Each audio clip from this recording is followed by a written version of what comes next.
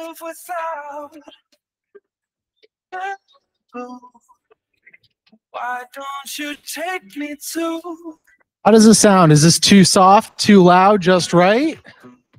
Just right. I see some thumbs. I see some thumbs. Before I hand Anthony, our hostess with the mostest, quickly wanted to see a show of hands. How many people on their name tag tonight?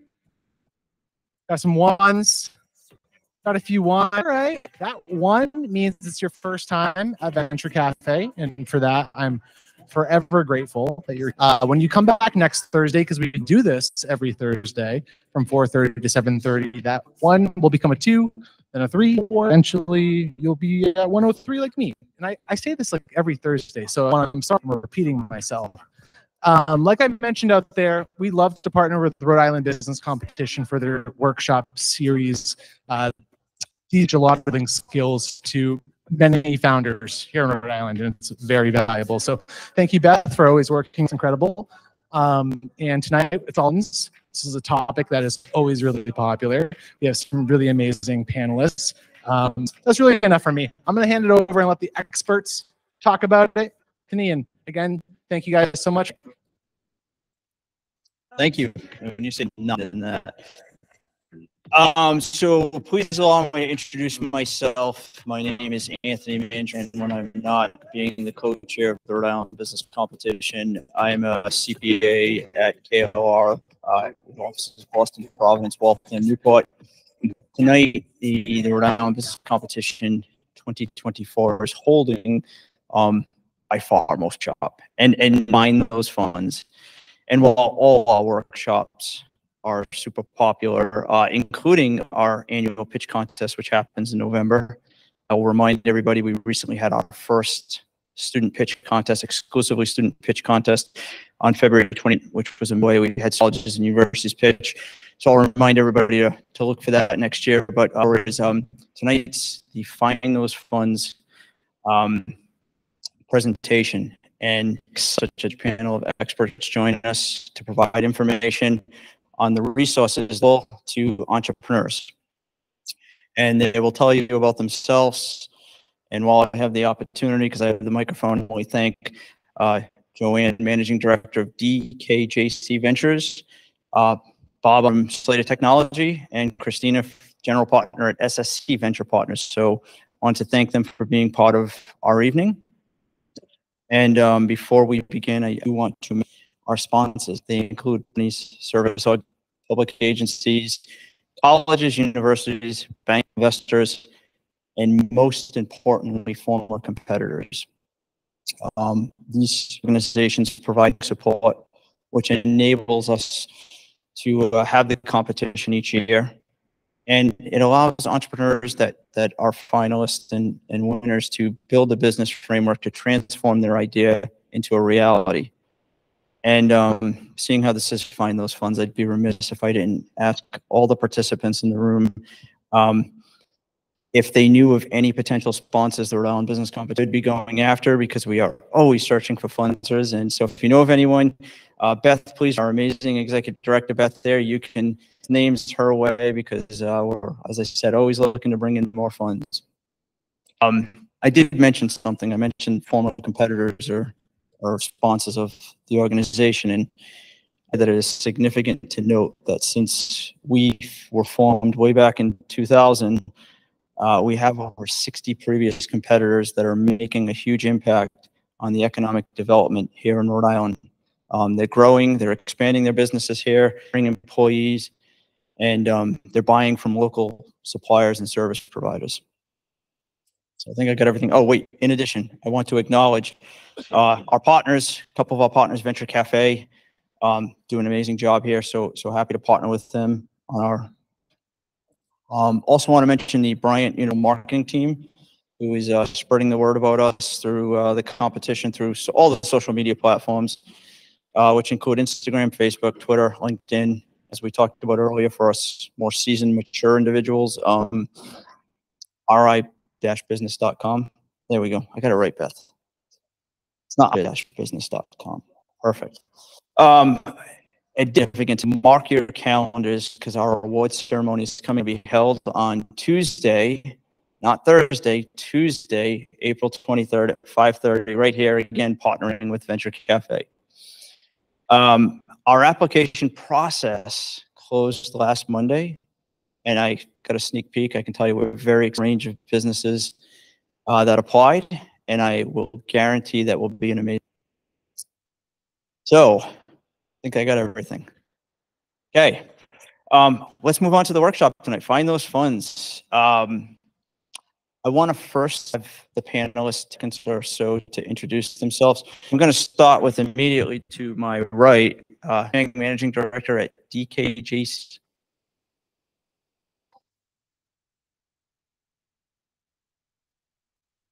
It's green now. Is it working? Can you hear me? Really loud. I have 3 small kids, so I don't usually need a microphone. Really weird for me. So welcome for braving this balm weather. My name is Joanne. I am here with my hat of angel investor on. I've been angel invested for about 10 years now. And stop. Do you want me to stop there? Do you want to say anything? No, go ahead. I live in Providence. Amazing. Hi, everyone. Welcome. My name is Christina Quinn. I live in Newport, but grew up in Rhode Island as well, so very long on the state. But I didn't for many years. And I would say I moved back during COVID and really excited to be here and thrilled by the entrepreneurial ecosystem that is in process in the state, of which this type of is one piece of it. So thank you to every event on tonight. My background, or rather what I do, I am a general partner at a fund, Venture Partners, and that is a fund that was founded by a group of BC alumni back all different types of companies. Our main thing is that you have to have at least one person on your founding team who went to Boston College. And then I also have my own consultancy where my clients are primarily early stage. So beyond my own fund, I also work with a lot of other fund managers. Bob, you're up. Hey, good evening. I'm Bob Chatham.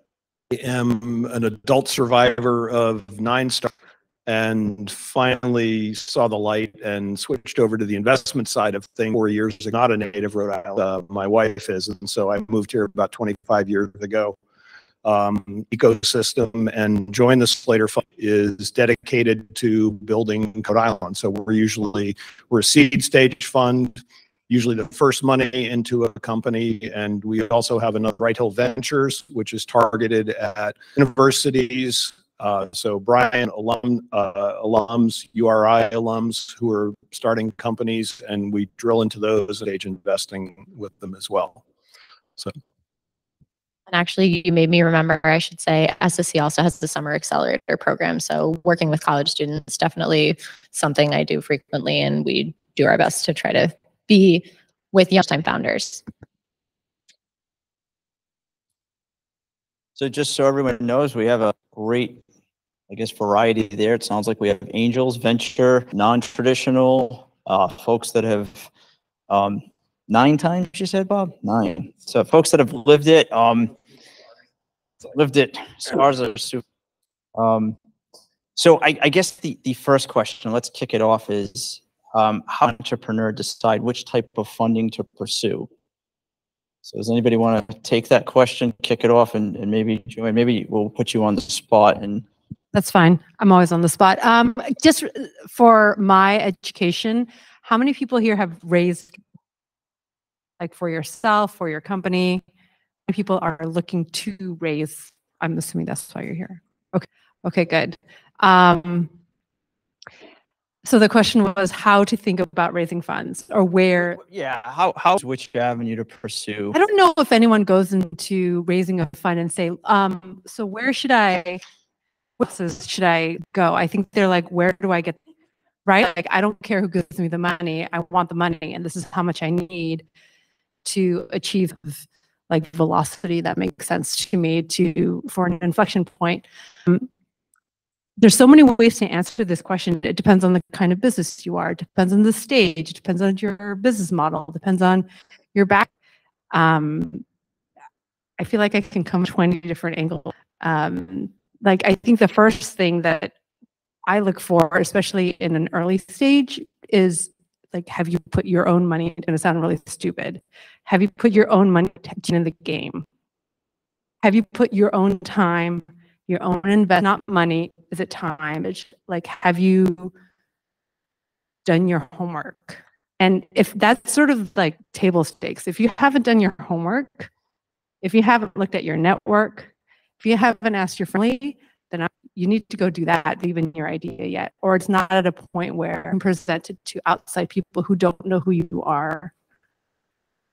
So that's not really answering the question, but No, but it's good. This is yeah, but like I mean, they're gonna want to know. They want to know how invested are you, because if you can just walk away from that and just be like, I'm done, then they're not going to invest in like you a check, right? Like think about perspective.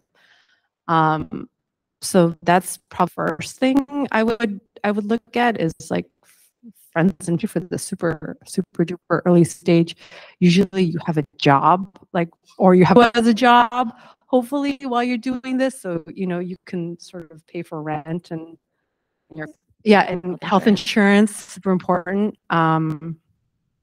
But yeah, that's where I would start. Can I pick up with the, Of course. I mean, I would say you've done all of those basics. There's a couple of four, excuse me, in characteristics. So different funds will have different investment and about what they like.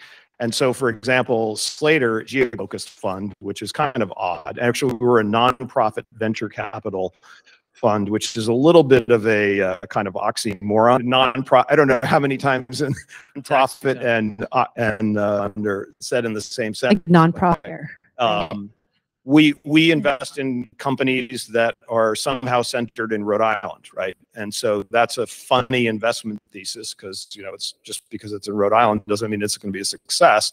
But job is to take money that from the federal government passes briefly through the hands of state, and then we distribute it, you know, according to sort of venture capital rules, like we're, you know, 10x kinds of returns. We're looking to build high growth companies in Rhode Island. So start what might be kind of pejoratively referred to as child business, you know, really good business to have if you're into having a good lifestyle, but it's not going to return 10x to your investors.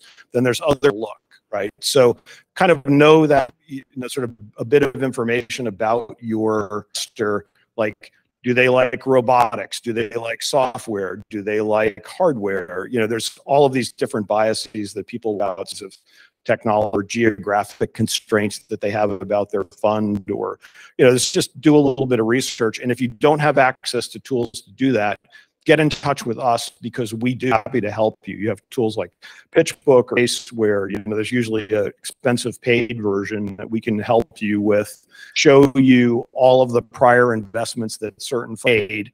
And so you can see, oh, they invested in a company 5 years ago that looked like us and they lost a ton of money on it. So they're going to have some, you know, bias in investing in laundry businesses, you know, that kind of thing.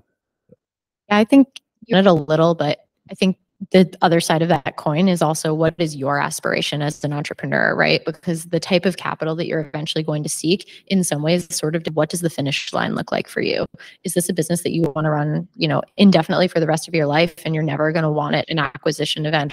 So probably not best to raise from venture capitalists, but it could be fine to raise from angels who are just looking to get some sort of return, and that's early, like a liquidity event. And so I always, the worst thing for me is when we see an entrepreneur and they're great and they're building something really interesting, but it's actually not a venture backable business, and having to explain to them like, why isn't, it's not that your business isn't great. And frankly, it's not that you're not going to be successful probably, but for the way our structure works, we need to get to a return for our LPs in about 10 years. And so if you're not looking to exit that business in 10 years, it doesn't make sense for us to give you money. So Christina brings up a really important point. Most are not venture backable businesses. It doesn't, like they're not, like it's not going to ever grow to the point where for a multiple that makes sense for a fund, like institutionally, which is why I'm always like friends and family is usually the first money. It's like people you know, people who love you, people who are investing in you as a person. They're the people first money in. And then maybe you like product and it's getting some, and you're like, great, I can show that product market fit here. And then you can start going after angel investors groups. There's a couple of here. There's angel groups that are focused on certain universities. I went to Harvard Business School. There's a Lady Angels group there. I'm plugged in one with, you know, some. You can start applying to those and kind of seeing there's incubators that help with non-dilutive sources of funding as well. But if you're not a venture backable business, that's okay. Like, the SBA is there for a reason. They're very helpful with those kind of businesses. A lot of them are like retail businesses, rests like that. And RI Commerce is also very helpful too. They can like sort of point you in the right direction with those. So we'll take a question from the audience. I see a head shaking about the SBA not being helpful. And what was your experience?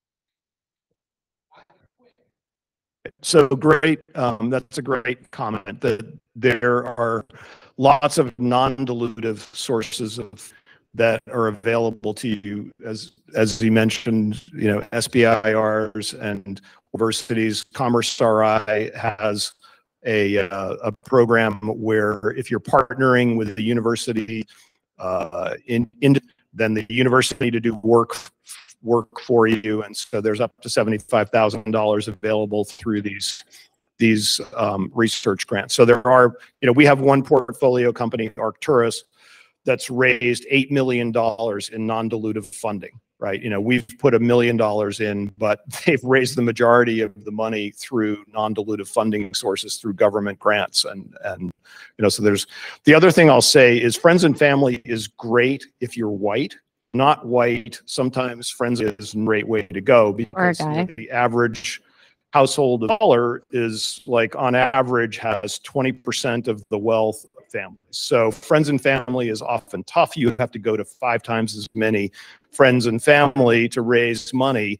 So there I work, like, make that case to certain kinds of investigation, or, you know, even to, you know, folks like us, right, where, you know, we are aligned with the whole state as investors, and so, you know, we'll factor that into our investment decisions.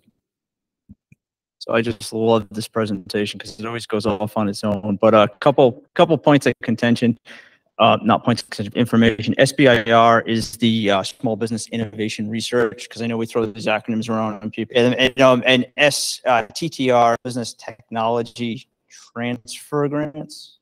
Yeah. And you make a great point. Non-dilutive funding means it's a grant. You don't have to pay it back. S will give you a loan. You have, and then angels, venture, private investors are looking for equity. I think that's a big component of what we should talk about tonight is, you know, on the investor group where they're taking equity and why they would want to invest in the business. And you made a great point. You know, there's got to be a return. There's a whole business style businesses. But the businesses that typically venture and angels look for are, let's call it high growth or innovative or something new, like traditional idea. And maybe it's a brand, maybe it's some sort of, you know, you're going to be able to fit, you know, so it's tough because everybody doesn't necessarily know what to go down, and friends and family are great. The holidays are a little weird sometimes.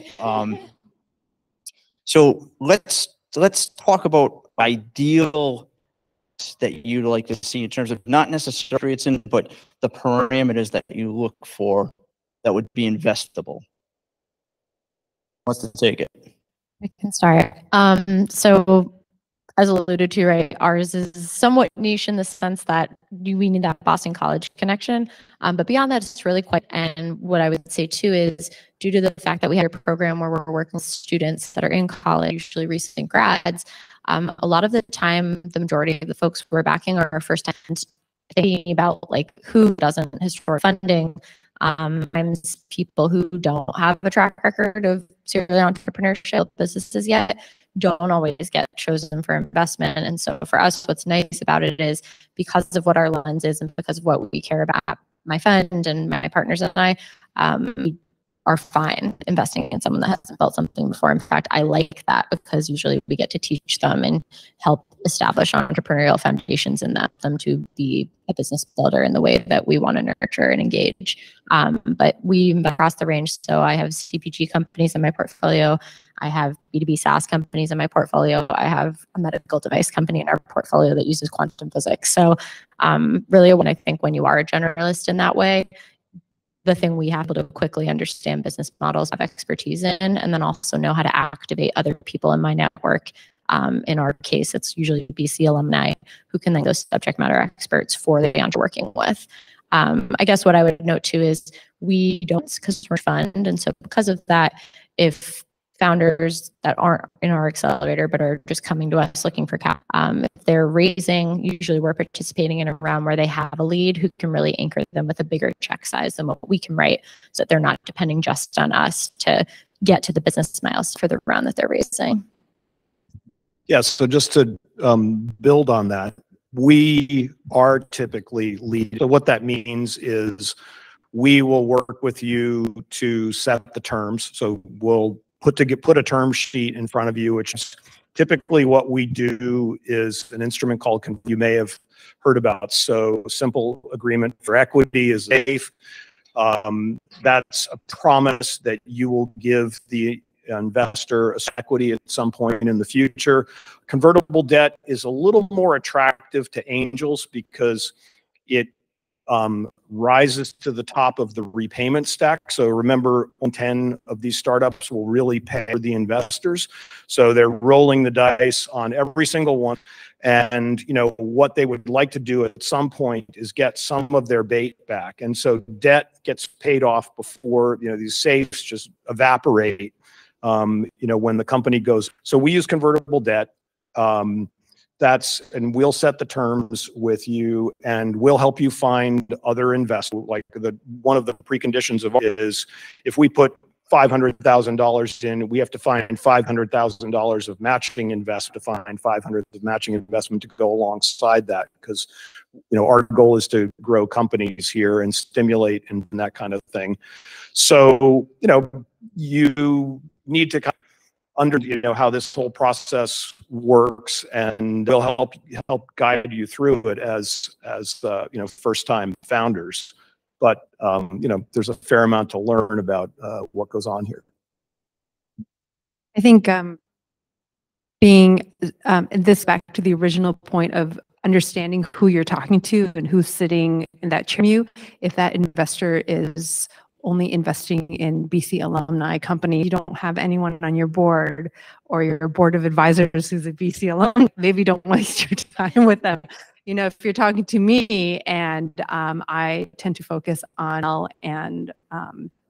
diverse companies with founders and advisory boards that have that component to them, white guys, I'm going to be like literally, I'm like, dude, you guys aren't trying very hard. Like, what are you doing?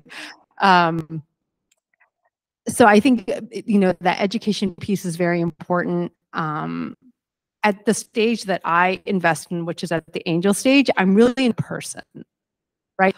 The thing you come to me with is going to change. Your model is going to change. The way you execute team is going to change. So I need to know if you are the right person to lead the charge. And that's what I'm saying. Can this person maybe pivot? Will they be flexible? Will they do whatever it takes? Looking at first, I want to know that you understand the market. I want to know that you understand if there's IP involved, that we really have that under control. I want to know your exit strategy. Like, how are you going to get it? How am I going to make money? Right? Like they really want to know, like, what's in it for me? So you have to address, but yeah, at the end of the day, I think if you don't do your research into what they're looking for and what they're with, and like, then it behooves you to do that. Easy to do that fully, or like just look at their LinkedIn and who's on their LinkedIn, what colleges they went to, or what they majored. It's all online now, I feel like. Yeah, we boil it down to team tech traction, right? So there's broad categories that you can come to us with evidence of progress, right? So you show up as a fully somebody who understands the tech, somebody who knows how to distribute it to the market, knows how to run a business, right? That's sort of our dream, is that fully walks in the door, which happens never. And then there's the technology, which is like, how far along are you in developing it? Do you have a prototype? Have you written the software? Have you built a prototype of the hardware? And then there's a really important part, which is, what kind of engagement have you gotten with the market? Do you have people who are actually using this? Probably the biggest hurdle to overcome in the early stage is, what evidence is there that somebody is going to buy, right? Like that it's a hair on fire. Somebody wakes up in the morning and goes, oh shit, I wish I had one of those. No, you have one of those, right? That's like our dream, is that you walk in with evidence of kind. So think of it as this kind of like 3-term equation, and you can solve for 2 of the 3, but not the third one. We'll help you with the third one way, or the traction is sort of the big one that you want to have nailed in some way, in terms of evidence for demand for the product. So if your business idea is a nicety and not a necessity, probably don't start with Bob, is what I'm reading into that. Just hard. Right. And you hit the nail on the head, though. I mean, it's the value proposition. That's really the key. But you all just shared a lot of information about what I was looking for, and that's great information. But if someone's walking into their first meeting, you're not going to be able to get all that information out in the first meeting. What are the key points that somebody needs to bring to you in a first meeting to keep you engaged? Anyone want to volunteer? I volunteer, Bob. Let's see. I guess we start rubric, and like, come in and tell me a story about, there's your value proposition for your product here, about your platform X, that it does this, 3 times the competitors. I want to hear the story about, I was a robotics engineer working at Amazon, and we used to have problems with these robots all day because they were running into they were dropping packages or something like that. And we figured out some way to solve this problem, right? It's just, there's a story about how you decided to spend the next 10 years of your life doing what you're about to do. And we want to know that story, and the extent demonstrates an understanding of what you're about to get into. And then after that, we can fill with the details of what you need to do it, and does it actually work, and that kind of thing. I think you heard it from all 3 of us in different ways, but proper preparation. So knowing is somewhat about knowing the person you're talking to and understanding what might be interesting to them. Some of my career has been spent in sales. A lot of what I do outside of investing is coaching people on fundraising. And the simple task is take a piece of paper, draw a line down the middle, and on one hand, put all the things you're trying to figure out, you as the person you're meeting, and on the other hand, you think, and then cross out your side of agenda. That usually leads to a better. But I think as well, I'd echo, it's about a person versus a product, meaning, does the product actually have traction in the market? But I also think it's very important to demonstrate founder market fit, meaning, are you the who undeniably has to build this business? Why are you the person to work on this idea relative to anyone else who could be the same thing? I think that in many cases, as you've all heard to say too, at the earliest stages, it's a lot about and seeing that connection point, or why your background, why your passion, why your lived experience makes you the right fit for the problem you're trying to solve, I think ultimately is what is most convincing to me, especially in the first meeting. Yeah, I think this idea of traction is really important. People in the lab or in the workshop or on their computer, and just perfect, right? Before they sell it or someone. And I'm like, it's never going to be perfect, and that's okay, because you should be iterating. You should be like working. It's going to improve on market feedback. But I want to still out there will pay for it.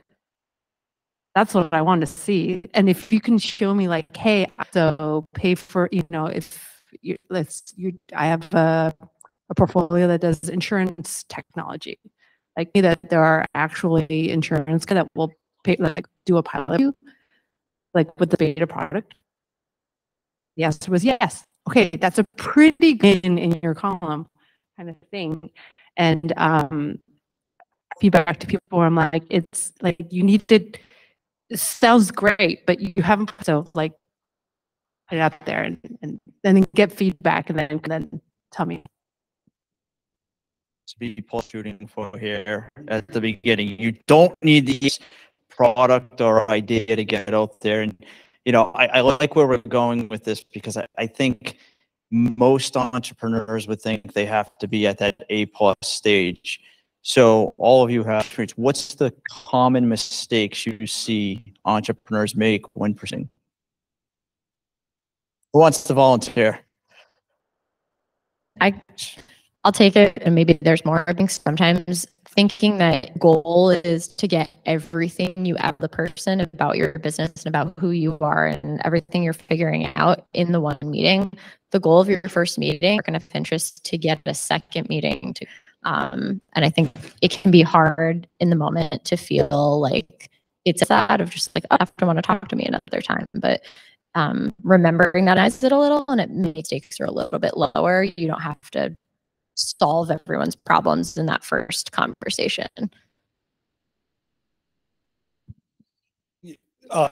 Yeah, go ahead.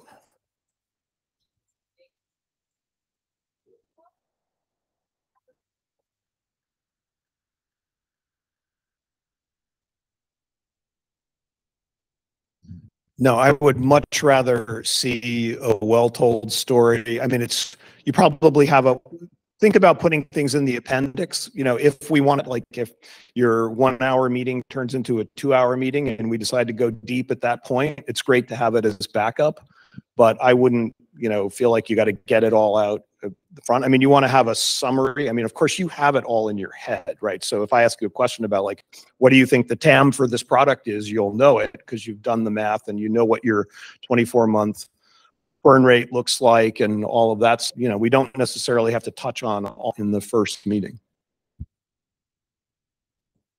I would add too, like send the deck ahead of time. Don't letting the deck prevent you from doing the meeting. I've seen that happen to people. They're like, oh, like I'm not going to reach out until I've got the deck done, or I have one more thing I need to do. And you remember you're in control when you're presenting. You don't have to show anyone the deck if you don't want to take it in. So asking questions, saying, would you like to see materials to prepare? What things would be most helpful for you as we have this conversation? Doing that in advance can give you a little more control over the situation. And then you're not wondering like, oh God, like what if I don't have a full financial projection? I think one of the best prep material in advance, 1 or a 2-page, really dense summary, that's super helpful, right? It's got it all boiled up, because the likelihood that I'm going to, go through maybe, but, that would assume fair amount of prep on my part. But like, I love really dense, really good executive summaries. I mean, think about the Wall Street Journal, right? People think, oh, it's too crowded, but no, it's like information dense. There's a funny story, there's, great headlines, there's a summary of all the stuff that you can dig deeper. Just think about that as a sort of model for what a good executive summary looks like. It's a really great point. The single spaced 2-pagers. It's really like, this is the product. This is who I am. This is how I'm the cap. This is like all the important things that someone would need to know. instead of, and I have to go, which PowerPoint was that and which email was that, and then searching for, I will say it's very interesting because every deck I see is, well, if we only get 1% of the total market cost, I literally every deck, I'm like, what is that? Maybe not put that, but. Also, like financial projections up, a thing to talk about, but I'll say that to my founders. So I'm like, this is great, an upward hockey stick, but anyone can project those numbers. So tell me, why are we getting there? That thing, and you can talk to me about it, show me the stories are super powerful. Listen, I talked to so-and-so who is like an ideal client, and they really want to bring this on, and you know, they're willing to test this out. That captures my attention section. So things like that are like concrete that.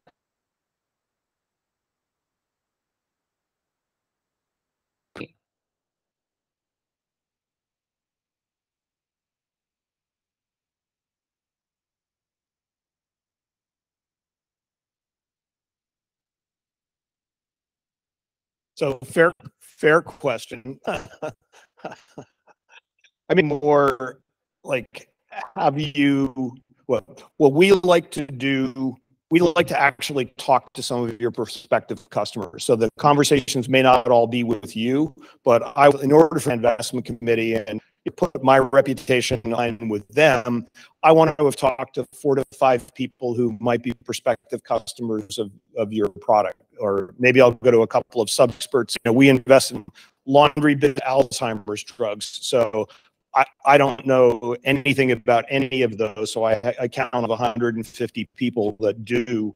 So I got to have conversations with them. So, you know, maybe it's like 3 conversations with you, and we'll do a session on the model or something like that. And we'll maybe have a follow-up session, and then I'll have 5 or 6 conversations with other experts about the investment before, you know, we really can run it to ground and decide, yeah, we want to back this.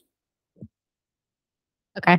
So we're probably not quite like that. I would say for us, it could be 1 meeting, years of meetings, right? Because I'm investing some students and really young people who are still in college. So there are entrepreneurs that I've known for several years before we actually write the check. That being said, we're a pretty lightweight investment class. We meet every week. Sometimes we hear a pitch, sometimes we don't. And we've been known, our goal is, because we're not a lead investor, to also not a ton of time from the founder, given that they're raising from a bunch of different people. And so we try to be respectful of that and have a relatively efficient process whereby after one of us has screened the company, we have them come in and pitch to all of us. And then after that, unless we have further diligence we really want to go down, we're making a decision within the next week or 2. Often the difference between a lead and a follow-on Exactly. investor is like, we as leads, we are rotation on the line when we go to other people, because again, remember, we're going to put 250K in. We got to get 250K from other people in the community, and so we're out there repping this deal to them. So we have to understand it really well. Yeah, whereas we have investors, their money ours to manage, and we don't have to check with to round around us. Essentially, we're just deciding, write you this 100K check right now, and all in. The 4 of us say yes, we're good. We would love to have them. Oftentimes what happens with me is I'm investing in a SPV, a special purpose vehicle. It's just a separate like legal entity that is investing for this. It's not like 50 names on a cap table. So there's usually investor, angel investor who is significant or from a strategic company. So because it's just me, if it's a no, I like to tell them right away. I really do, because I don't want to waste your time. Like that, your time is really, really important, and I want to be respectful of that. No, this is just not for me. Like for whatever reason, I tell them right. If I'm interested, then we'll probably have like 2 calls, but then I make a decision very quickly. So Bob, I have 2 small roommates that tell me they're busy learning and they don't want to do laundry. So I know a lot about laundry if you need help there. We all brought up some interesting items where it's more than the funds. You sound like you could really help or navigate the path. So let's talk about the role that a funding source or an angel can provide above and beyond just funds, guidance, advisory. I know you mentioned, the special purpose vehicle. So talk about some of the roles that can to help that business grow outside of just giving you cash. Oh, absolutely. I think the one is they can introduce you to other investors who they've invested before previously with and are like-minded. And most of my deals come from other people I trust. Like that's the number one way I source people is like, okay, you are vouching for that person. If Bob is vouching for this person, then I will spend an hour of my time and talk to that person. No, it's true, right? Because you only have so many hours in a day. So there's the introduction to other people. And then if you're smart, you use your investors and your advisors really well. I really need, let's say your fintech balance sheet because we're doing lending. Like, do you guys know? And I'm like, yes, actually, I do know someone. And then you make those introductions. So, and then there's like specific ask hiring, whether it's for strategic customers, I'm trying to, once I have skin in the game, then I'm trying to help any way I can, like not executing by any means, but I am like, I want them to ask me like, and if the answer is I can't help, but I might be who can help, then that's the answer. That's important point that once we in the company, we are on the same table as the company, right? Because we have to go collectively out to subsequent follow-on investors, and it's basically us and them at that point. So you really need to bond with her and use them in that way, because especially at the angel stage, that's why people are doing it, because they love starting companies, they love seeing entrepreneurs succeed, they want to be there with you for years while it's this thing off the ground. And I think this question makes me laugh a little because they're that in venture capital, it's like, well, add value. But I think as well, the connection point is spot on.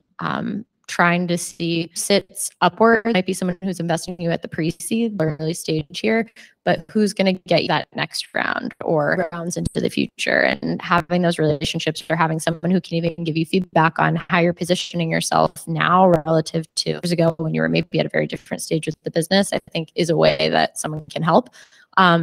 More and more too, I would say, as the venture capital market has expanded funds in the market, there's been a shift. Several funds that are led by people creators, so people who have founded tech companies themselves and really care about, say, market, or it's in a particular sector of technology. And so that type of investor is initially upon what does someone specialize in, or what do they do?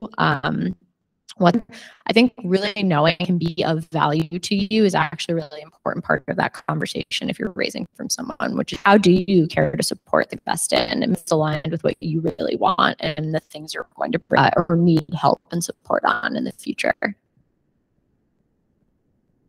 So what we've heard is that really morphed with investing, and I'll share with you that we were the Rhode Island Business Competition, and we required a full business plan. And then we dropped plan from the name, and we went to the Rhode Island Business Competition. And then the follow-on was we actually dropped the full business plan requirement, and we go to the deck. I can tell you, I've looked at a lot of plans. I've looked at a lot of, I want to go back to one thing and see everybody on the panel's face. Because I know for me, which is an automatic no, when somebody says there's no competition, what are your automatic no's? Like a company we wouldn't. Yeah, if somebody comes to you with something, we go back to that common automatic no, where you see it, and it doesn't matter how great the business written, it doesn't matter if they've put their own money in. No, there's no competition. They're not fully knowledgeable everything. So one, it sounds a little mean, but it's not uncommon to see, I have this great idea, you write me a check for $1 million, right? I mean, that's sort of a naive understanding of how this process works, right? So that's a no to start. It's like, I mean, it's a little dumb, but I think for me, because I'm working with first-time entrepreneurs a lot, I'm okay if someone doesn't quite understand. I would need them to really convince me need $1 million and explain to me why, and then also I actually them from our fund. But I think for it's a people, someone in a meeting, if someone has that they're in the room with and like they demonstrate that they're not treating that person respectfully, or there's a lack of equity in how the team is formed, right? There's just something at play that doesn't feel like something we affiliated with for, because that's about when we're talking about investing out of a fund. I think that, and then a big thing for us at SSC is we look at adaptability and coachability. If someone's not gonna be open to pivoting their idea, that's slag. Or if I don't think that they're going to have lower ego to the point where they're going to be able to bring other people on board and recognize they're going to have to give up equity, you're going to have on being the person in charge of every decision. Non-coachability for me would be a no as well. I agree with everything you both said, and I think this doesn't happen as much anymore, but there was a time not ago where and they would have the kind of a product, and they would be our pre-25, and I'd be like, why? Like, why? Like, it's like just because we feel like it. I'm like, all right, okay, hold on. So I don't see that as much. You guys probably remember that when there's so much. I will retain value of yeah. So that I get kind of to teach. hubris is like I see it's like it's very cyclical, right? It'll come when there's city and there's a lot of funds chasing companies, and when that happens, I'm like, no, I'm not going to be part of this. But none of you guys are going to be like that. I'm sure of that. Well, and only too, because it's really hard to convince someone if they've in their head decided that that's what their business is. If it proves to not, or other people don't agree with that, hard to convince someone that something they've built isn't that, and that just takes a lot of time. So as a dumb accountant, and how would you determine what a reasonable valuation is? Well, that's why you do the convertible debt, right? Like, how do I value it? Oh, we'll figure it out. And here's a cap. And like that's like something to negotiate. Yeah, although so the notion of a cap is a little bit of a proxy for the valuation, right? Because it's saying we won't pay any more than this for the equity, not quite kicking the can down the road.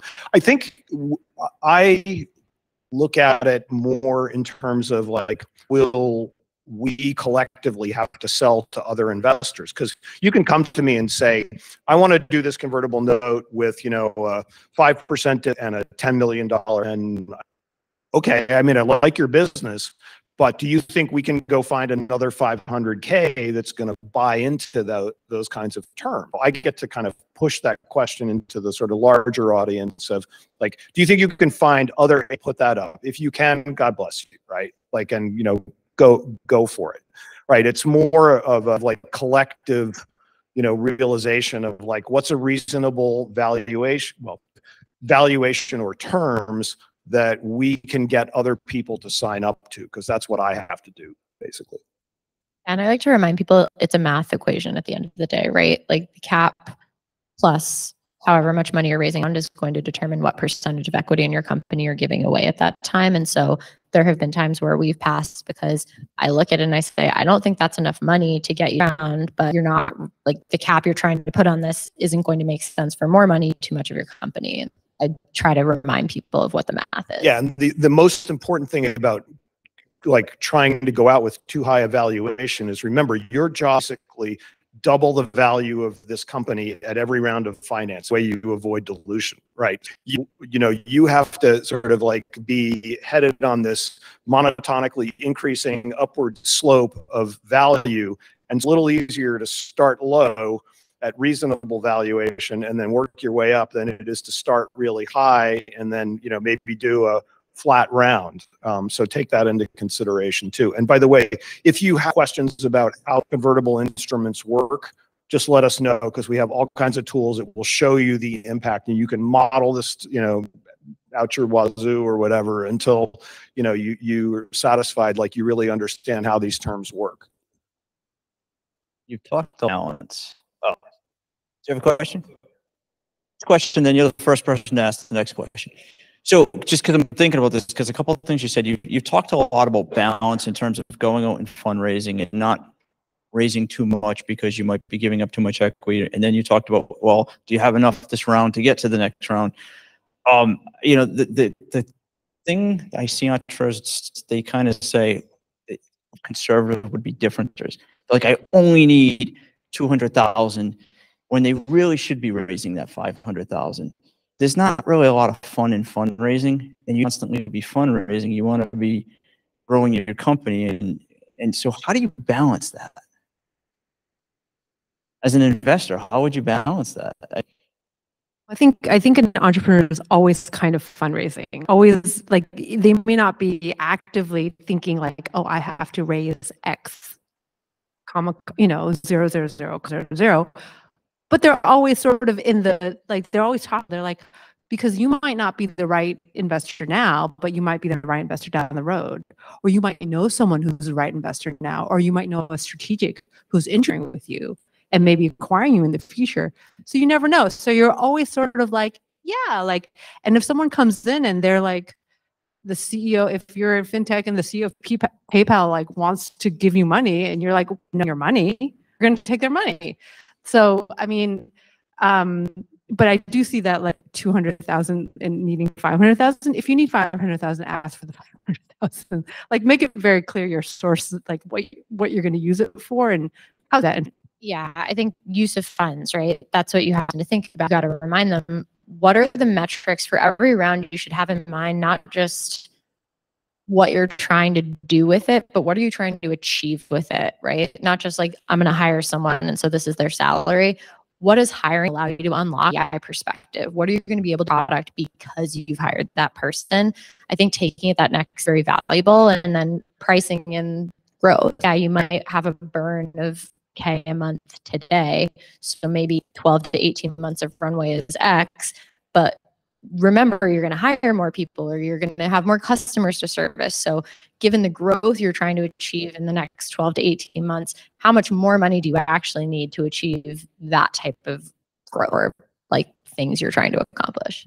Yeah, the 24 to 36 monthly op plan is a really important part of this discussion, because it shows like you've grounded your story in the milestones that are represented here. And so that makes it go a lot easier when the pitch deck agrees with the model, agrees with the milestones, and we see left, you're going to raise $1 million and you're going to be left with 250K just in case you're to raise Series Seed or whatever. So that when you see a good plan like that, really great facilitator for the conversation.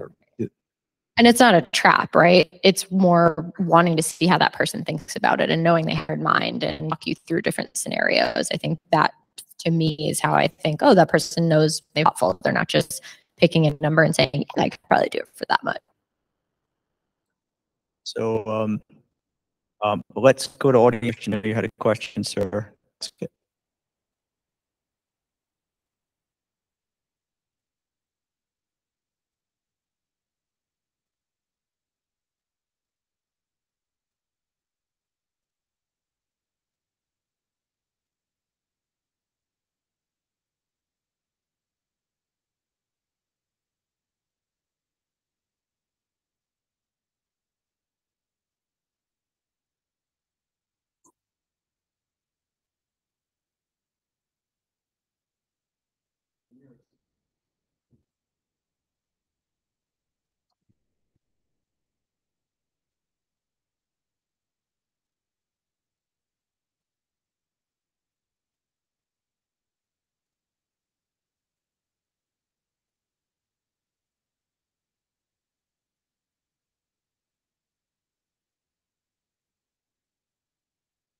So normally that's where incubators come in. Like, you port from an incubator, you enter the Rhode Island Business Competition, and you take first prize in that and you get 25K or something like that, or you write a grant, a foundation or whatever, and you get that sort of bootstrap phase going. I mean, and there's no shortage of incubators, there's no competitions. I mean, it's unbelievable. I don't see Charles here anymore, but Charles, who started a one-handed game controller company, is the master of that kind of funding, right? And so you should definitely meet Charles and talk to him about his there.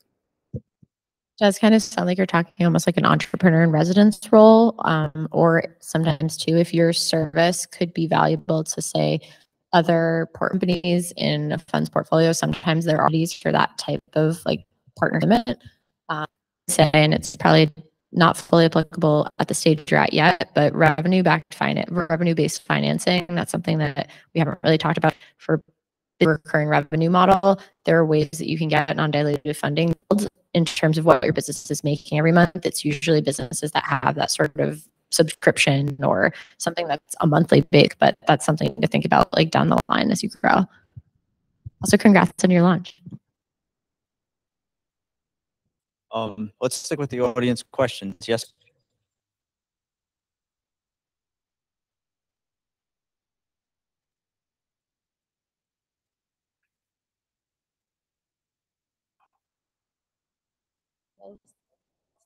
So I never recommend that one right off the bat. I guess, like, what are you trying to learn about? More like business or the fun? I think Dr. Seuss already wrote it. It's called there is no point A to point B. I think you gotta learn it. You gotta Well, there are too many books on it. If you want to get tactical, I think Venture Deals by Brad Feld is like quite a good one. It's very dense though. Like, it is legal language. You're really digging in. It's not a light bedtime read. You're going to want to be like paying attention, sit down to have a cup of coffee and like dig in. There's no shortage of like seed stage investor blogs that will describe the process. Like, I think you want something later, you know, there's like God's own number of websites that, you know, talk about this process. And I would